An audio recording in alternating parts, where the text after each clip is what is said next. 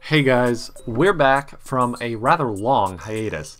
Sorry we've been radio silent for so long. We had a lot of traveling over the holidays, and we weren't quite able to produce any new material, but we're finally back, and I've got a topic that I've actually wanted to discuss for a while now. Before we get started, I just want to give a big thank you to our awesome Patreon supporters. These guys are helping keep this channel alive, and we really can't thank you enough. If you want to join our Legion of Subjectivists, our Patreon link is down in the description. Any amount helps. I also encourage you to check out our partners, Inked Gaming. Inked Gaming produces high-quality gaming merch like mouse pads, playmats, t-shirts, and more, all with artwork designed by independent artists. Check them out and be sure to use the link in the description. Alright, that's enough of that. I think it's time we move on to the real reason that you guys are here. Today, we're going to talk about one of my favorite video games of all time. What about its art style and gameplay makes it so unique, and why it and its franchise died in just a few years. Let me set the scene for you. It's Christmas morning, 2008. It's been a pretty big year for video games. Super Smash Bros. Brawl had just been released, Mario Kart Wii is dominating sales, sequels to big titles like Pokemon Ranger, Mystery Dungeon, and Platinum have also hit the market.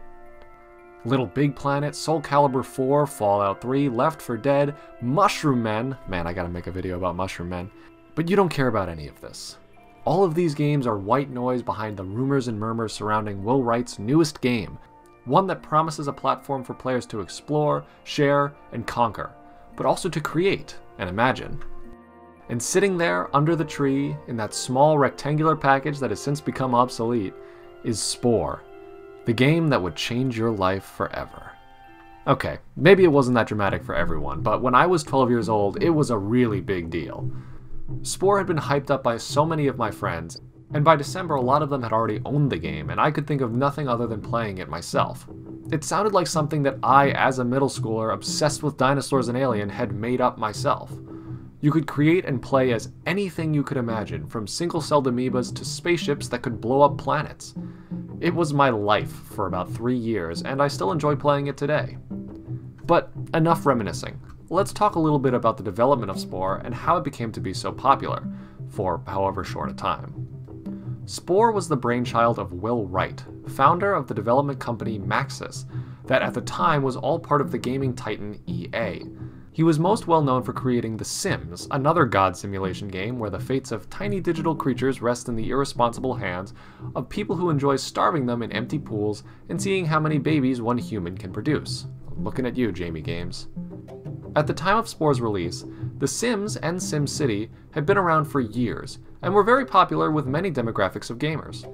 And while the people used both The Sims and Spores to orchestrate scenarios of mass chaos and destruction, Wright always had a very admirable vision for his games. A quote from Will Wright. "The problem with our education system is we've taken this kind of narrow, reductionist, Aristotelian approach to what learning is. It's not designed for experimenting with complex systems and navigating your way through them in an intuitive way, which is what games teach. It's not really designed for failure, which is also something that games teach.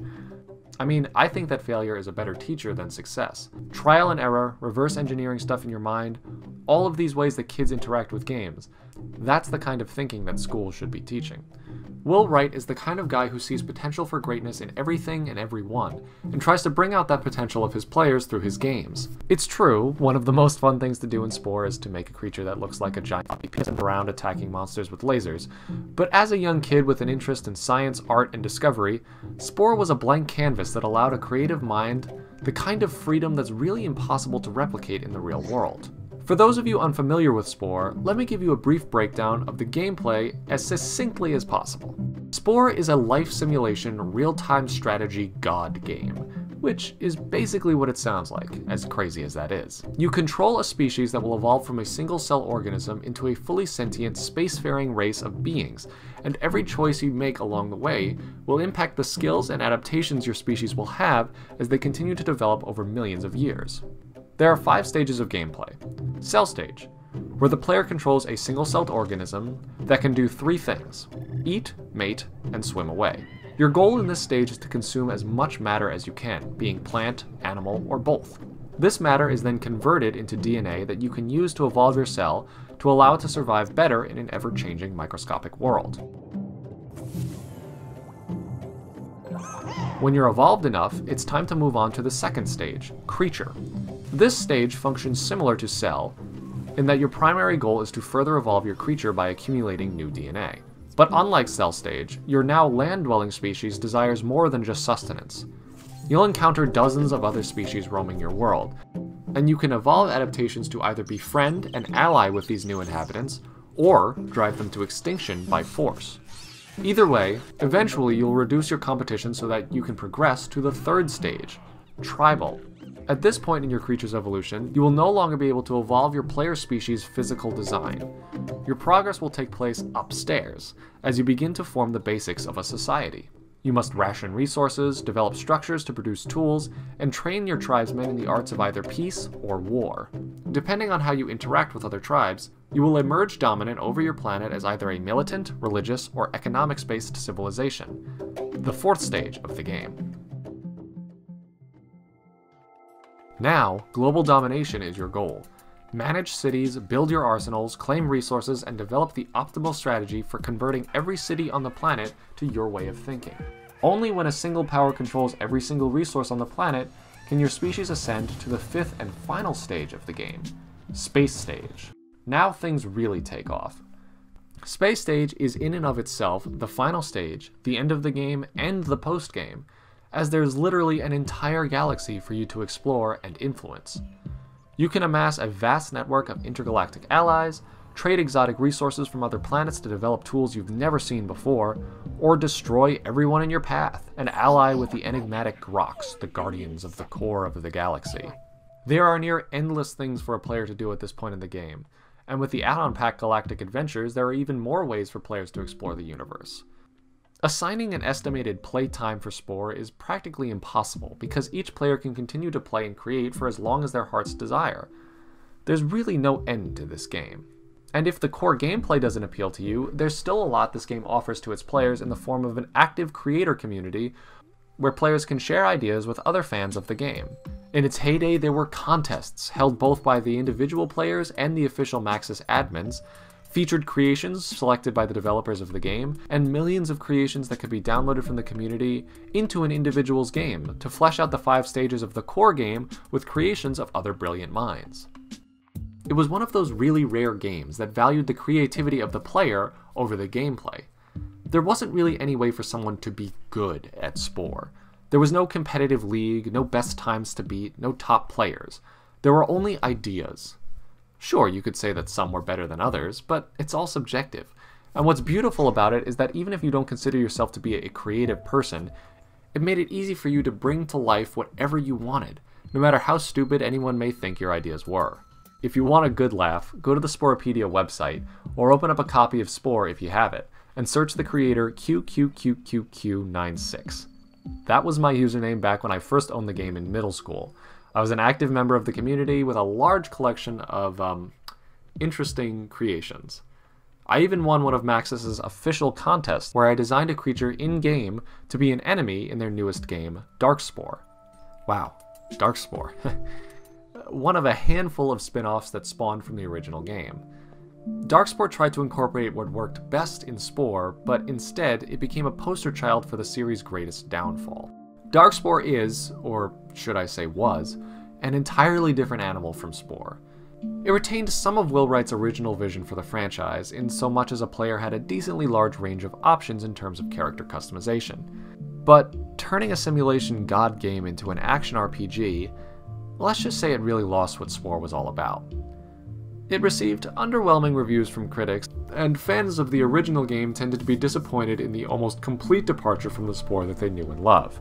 I myself have never played the game because by the time of its release, my interest in Spore had waned, and the idea of a sequel of any kind just couldn't catch my attention, and unfortunately, it never will. I wasn't exaggerating when I said that Darkspore became the embodiment of the original game's downfall, and it wasn't an issue with gameplay, art direction, or anything related to the actual game itself. Spore's first and arguably its only controversy was centered around its DRM, or Digital Rights Management software. Basically, EA, the company that produced the game, didn't want anyone to rip it off or reverse engineer a clone of the game by using the same software included with the disc. Their first system required users to authenticate their copy of the game once every 10 days, but that model was scrapped before release due to objections from potential fans. Instead, they included a security key with every copy of the game that must be entered when the game was installed on a new computer, and could only be used on 3 separate systems. A lot of old PC games had this if they were sold on CDs, but this was incredibly frustrating, especially for a young kid, as they had to keep track of both the physical CD and the code to actually install the game, and if you had a new computer, accidentally erased your software, or just wanted to install it on another system, you could only use the code 3 times. I learned this the hard way after I got my first laptop when I was about 14, and I was unable to install the game even after finding my code. I had uninstalled and reinstalled the games too many times on too many different computers, and even after dealing with tech support and customer service, our only option was to buy another copy of the game. Now, this particular problem would surely have affected other players in far less dramatic ways. An adult with a single computer who actually understood the details of the DRM would probably never run into a situation like this, and thus it had little effect on the public's reception of the game. But that was Spore. Spore had a whole other set of problems with the security measures taken by EA, and it was bad enough to literally wipe the game from existence. Unlike the original game, Spore was marketed during a time where digital copies of games sold far more easily than physical discs, and it was sold through both Steam and EA's controversial game distribution service, Origins. But in fashion with EA's digital rights management model, any player who purchased the game needed an authentication key in order to play their copy of the game. And even after EA pulled the game's page from Steam, players who owned it couldn't even play, as its DRM scheme required a connection to servers which no longer existed. EA functionally erased any instance of this game from history, so whether or not the game actually had merit or was standalone a well-made game, it didn't matter.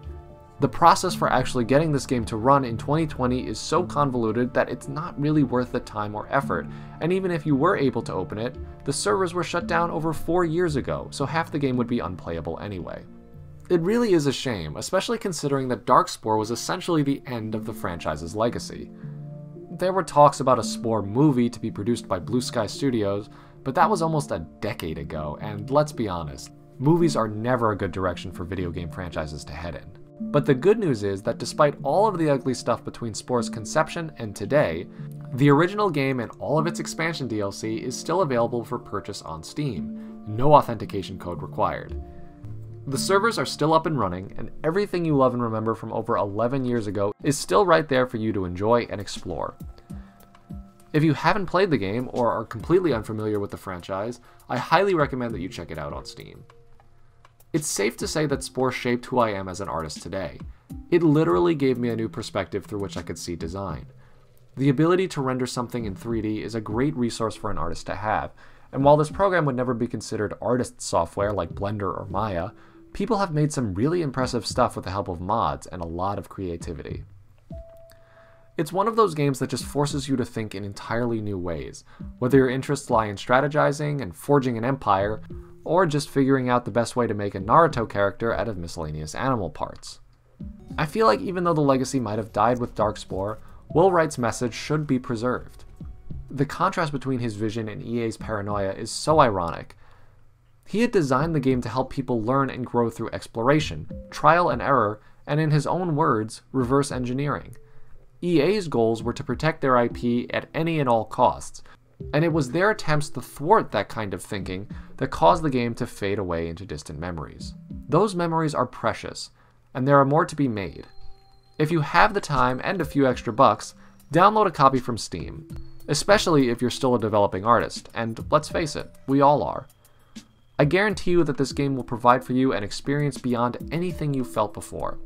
It's strategy, it's simulation, it's a canvas, a studio, and a platform for you to share your ideas. And more importantly than everything else, it's just a lot of fun. I hope you all will give it a try. Thanks for watching, everyone. Again, so sorry for our gap in videos. We're back though, and our video upload schedule will return to normal for the time being. If you're interested in seeing more, please be sure to like this video and subscribe for new ones every Thursday and Sunday. Thanks again for watching, and I'll see you all in the next video.